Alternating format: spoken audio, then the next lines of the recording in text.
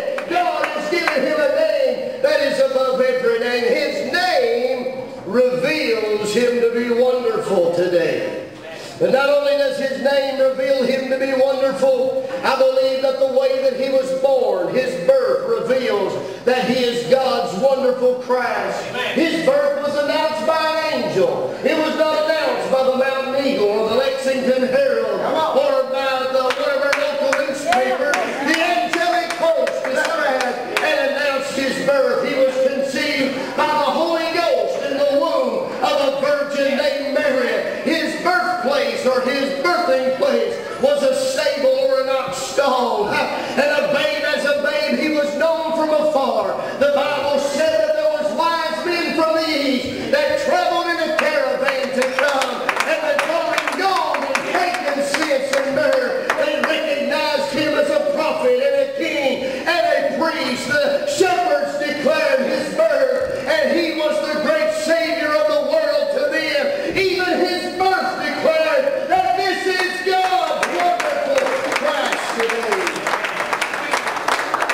Not only does his name and his birth reveal him to be wonderful, but his life gives us further evidence that he is God's wonderful Christ. In the 2nd chapter of Luke, we hear him talking to the doctors and the lawyers at age 13. At age 30, he's still the carpenter's son. He's the bread of life, yet he went hungry. He's the water of life, but he went thirsty. He can calm the raging sea, or he can bless the little child. He can preach to the multitude, or he can speak to one woman alone. He had no library, but everybody's got a book about him. He had no money, but the riches of the world are based upon him today. He had no home, but every Christian has been promised a home today. He founded no college, but never a man spake like this man. Surely his life tells us that he is God's wonderful Christ today. One day he stopped a funeral procession and he raised the dead. In his life, he healed the blind eyes. He caused the lame to walk, the deaf to hear, and the dumb to be able to speak. He turned the water into wine. One day he fed 5,000 with just 5 loaves of bread and 2 fishes. His life reveals to us today that Jesus is God's wonderful Christ. The message that he taught today reveals that he is wonderful. Notice on the Mount of Olives, as he gives his great exhortation, he opened his mouth and he taught them. By his teachings we see he's wonderful. He told us, blessed are the poor in the spirit, for theirs is the kingdom of heaven. Blessed are those that are mourn, for they shall be comforted. Blessed are the meek, for they shall inherit the earth. Blessed are they that do hunger and thirst after righteousness, for they shall be filled. Blessed are the merciful, for they shall obtain mercy. Blessed are the pure in heart, for they shall see God. Blessed are the peacemakers, for they shall be called the children of God. Blessed are those that are persecuted for my name's sake, for theirs is the kingdom of heaven. Yes, even in his teachings he shows that he is God's wonderful Christ today. He told us that if you'll give to him that asks, don't ask for anything back. Amen. He told us that we should honor our father and our mother. It is he that told us we should love our neighbors as ourselves. Yes, by his teachings, we see that he is God's wonderful Christ. These teachings, along with many others that we don't have time to reveal today, reveal that he is God's wonderful Christ. So we see that his name is wonderful. His birth reveals him to be wonderful. His life speaks that he is wonderful. His teachings echo the same sentiment. But be assured this morning, we're only getting this party started. Amen? Amen. Hallelujah. I can prove to you today that Jesus is God's wonderful Christ. Not only does his teachings reveal him to be wonderful, let's look at his potentialities. I believe we see him as wonderful when we observe his potentialities. As we observe them, we'll discover that the only pocketbook he ever had was the mouth of a fish. His only transportation was another man's beast. His cradle was an animal's mate. preacher, but he gave his grave to another man. He gives comfort to the widow, and he's a father to the orphan, to the traveler in the night. He is the bright and the morning star. To the farmer, he's the lily of the valley and the beautiful rose of Sharon. He is the honey and the rock and the brightness of his Father's glory, the express image of his person. He is the purchaser of that great pearl of great price. He is the rock in the weary land. He's the cup that runs over. He's my staff and my rod. Hallelujah. He's Jesus of Nazareth this morning. And Isaiah said his name shall be called Wonderful today. It is so good this morning. What do you His potentialities reveal him to be wonderful. You know, the drama team put on their skit a while ago when they were bringing the dead back to life. And you see, Hollywood has it, and the church, the modern day religion, has it if you get the music loud enough. And you get a little more upbeat. Amen. Come on now. And you turn it up a little bit louder. Yeah. It constitutes life. But I can take you to mega churches today that are full of noise. But they're dead. Amen. Amen. They're dead.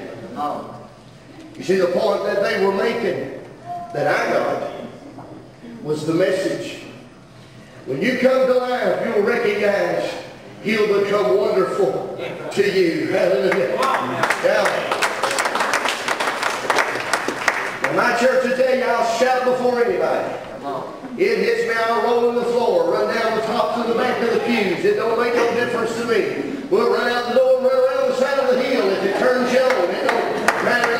I've done that before. Out the door, down the sidewalk, shouting full of the glory of the living God. But I tell you, I've been full of life at times that I just said and I've wept uncontrollably. Why? Because inside of me was life that said He is wonderful. He is God's wonderful Christ today.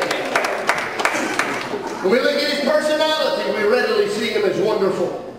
Observe this, He never carried a sword, but He won more victories than any other leader. He never organized an army, but He has more soldiers than any other commander. He never studied medicine, but He heals all manners of disease.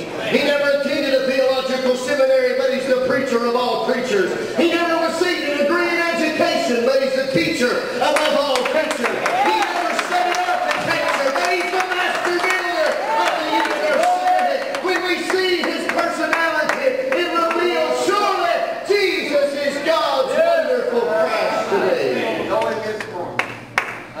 The evidence that Jesus is wonderful continues as we look at His plan to save the lost. We see the condescending Christ in St. John chapter 3 verse 16 when He said, "For God so loved the world that He gave His only begotten Son, that whosoever believeth in Him should not perish but have everlasting life." We see an overview of the work of Christ in Luke 19 when He said, "The Son of Man is come to seek and to save that which is lost." We see an overview of the earthly work of Christ in Acts chapter 10 when the writer said, "God anointed Jesus of Nazareth with the Holy Ghost and with power, and He went about doing good and healing all that was oppressed of the devil, for God was with Him." We see an overview of His redemptive work when Paul said, "When we were yet without strength, in due time Christ died for the ungodly. For scarcely would a righteous man die, but peradventure for a good man some would even dare to die. But God commended His love toward us, in the while we were yet sinners, Christ died for us today."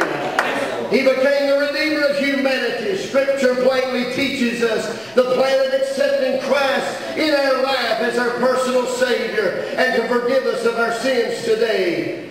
The Bible said if you'll believe on the Lord Jesus Christ, we'll confess our sins, He's faithful and just to forgive our sins, and we can be saved. Jesus is revealed as being wonderful by His name, His birth, His life, His teachings, His potentialities, His personality, His plan to save the lost. Then we see the great testimony of His death.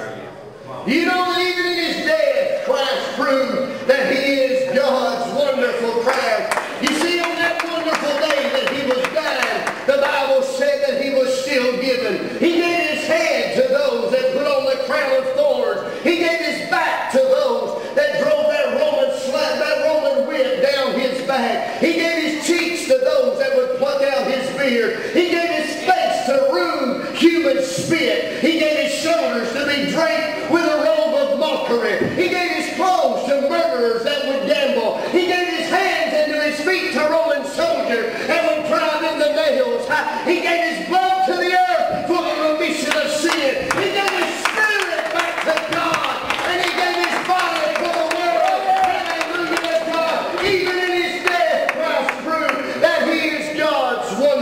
Christ today.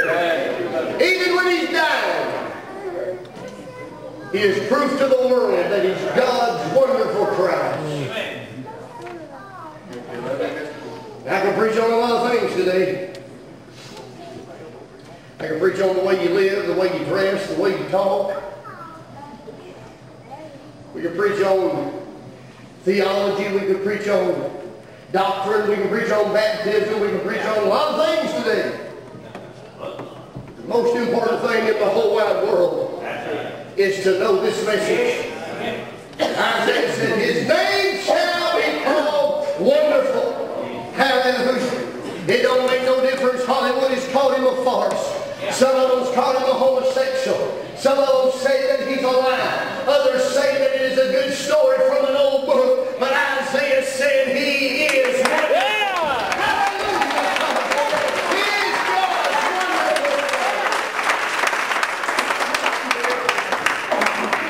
His death reveals that he's wonderful. But he don't stop there. Roll the stone at the door if you will, but there's more to be told. Even his resurrection testifies that he was wonderful. You see, the Roman government was against his resurrection.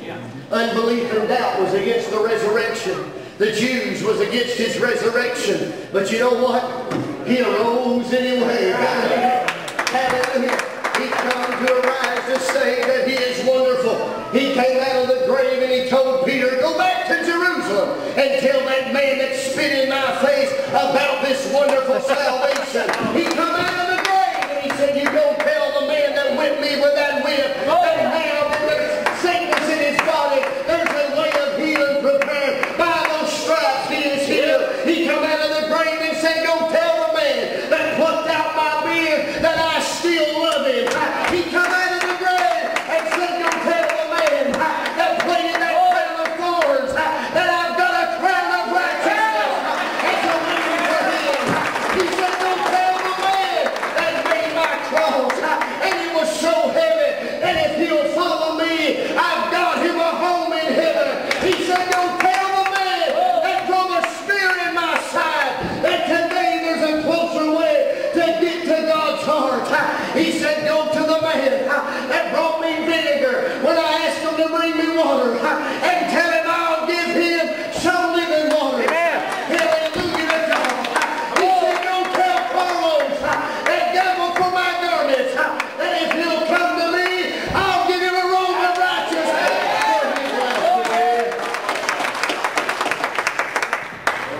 He come out of the grave and he said, go tell the world that I am God's wonderful Christ.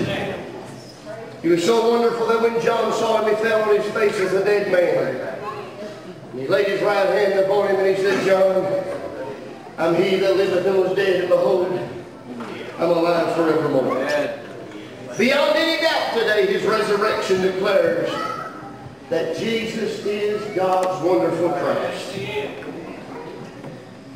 Before I wrap it up this morning, a lot of times we stop our preaching at the grave. When he arose, many folks in the church today will tell us that all God's blessings and all God's power and all God's movement and all God's Spirit died when the apostles died. That's a pretty short-sighted vision if you ask me. I believe that God's church is eternal. Hallelujah. I believe in the beginning it was God's Spirit that brought this thing to pass. The Bible said in the beginning God created the heaven and the earth was without form and void, darkness was upon the face of the deep. And who was moving? The Spirit of God was moving on the face of the waters. Hallelujah. Waiting on a word from God. The Old Testament Hebrew literally translates it hover, just flutter.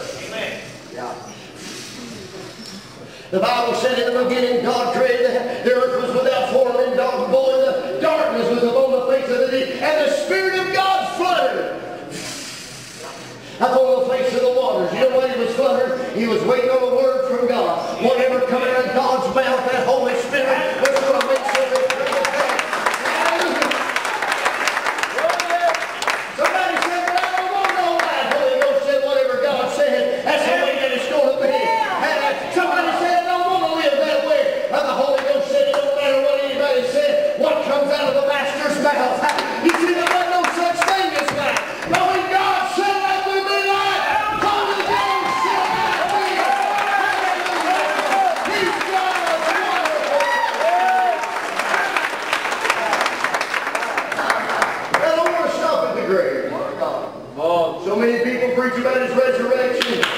He's alive, he's gone. We're here to fend for ourselves. But I believe the resurrected Christ is manifested and he's wonderful. And I believe it also testifies that he's still working among men today. Amen. Hallelujah. I don't know whether you knew it or not. When you come into this house this morning, as the singers sang and the drama team did their work, I believe the Holy Spirit is flooding over this house this morning. Amen. He's fluttering over those lost souls. He's fluttering over those that can't make their mind up whether they want to get in or get out. He's fluttering over those that you've been praying for months that know they need to make a decision. Hallelujah. It looks like they're in a no-win situation because I believe when God said, "Let me," Holy Ghost is coming on you today. Hallelujah. God is coming into your life today. I believe he's still working. He still lives and he's still healing the sick and afflicted. He's still bringing salvation to the lost. He's still sanctifying men holy through the power of his Spirit.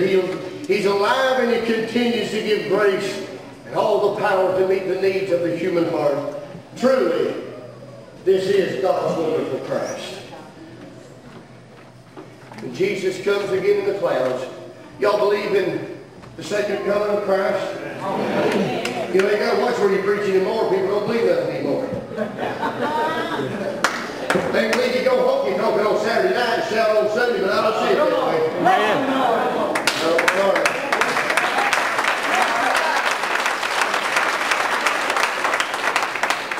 Some people believe they can just come have a holdout and live like they want to, but they better read the book. If so, I don't know why God don't move in my life. Better check yourself.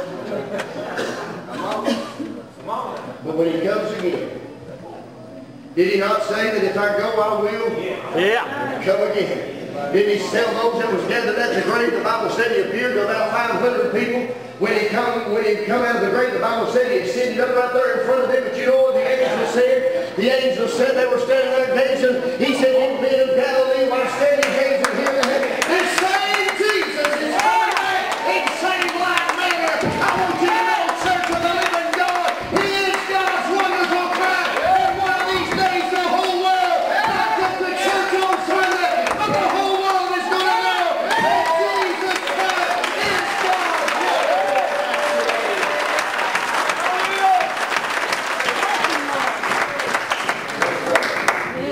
Oh, what a God. I didn't know he was all that hard. Oh, that's unfortunate. We could preach for the next 6 months. And I can tell you why he's wonderful. But I'll give you enough information today to save your whole family. Think about it, God's wonderful Christ. I've not attempted to push a denomination. I've not attempted to push a doctrine. He said, "If you'll lift me up, I'll draw you." Somebody, we were talking, some of your men, your pastor, I preached a men's conference in Richmond a little while back, and they drove all the way up there. I was in service with them. I appreciate them for that. And the Lord blessed us in that service. And, you know, I believe any message God gives us out of that book. If it's in that book, it's good. You know, I said it's a good message. I said it was a good message, but it was the vessel malfunction. The vessel was broke. Sometimes God gives us a message that will light up the world, but sometimes our vessel fails. We can't deliver that message in a proper way. You know, sometimes had a coffee pot that the tip of it was messed up. Every time I go to pour coffee, I'd spill some of it out on the counter because of malfunction in the pot. Well, don't look at the pot this morning because the pot's malfunction. I'll make a mess when I try to pour it out, but if you'll hear the message today, all I've tried to do to you today is lift up Christ. To show you how wonderful he is. And if you don't know him today, he wants to be wonderful in your life this morning. And our drama team will come.